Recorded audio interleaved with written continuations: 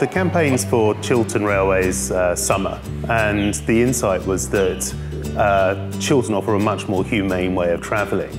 Other networks are pretty disastrous. They pack people on, and it's all a bit of a nasty, cooped-up environment. In fact, it's a bit like being a battery hen.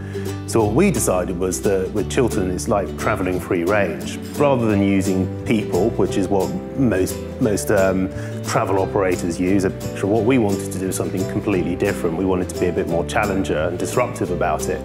So we recruited a family of chickens, and the chicken family represents, of course, different diverse families up and down the UK.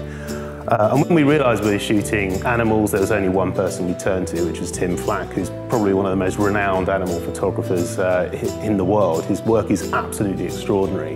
The work I'm doing on this campaign is how to use these chickens as kind of metaphors for the family coming to visit sites in London, and how to really get that to work in terms of engagement, how to bring out the personality, the character, make them almost anthropomorphic so that we project ourselves within that situation.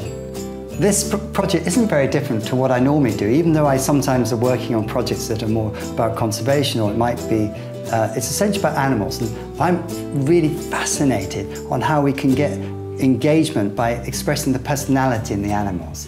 What we then wanted was, how on earth are we going to put these chickens into these different environments? So the London Eye, or standing in front of Trump at Two Swords.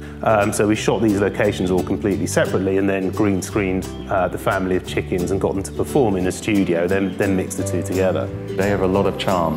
They have a lot of human side to them, and we think that they perfectly embody the human side of Chiltern. It's been great working with chickens. It's not the normal day in the office, certainly, and yeah, I think it's going to be a great campaign.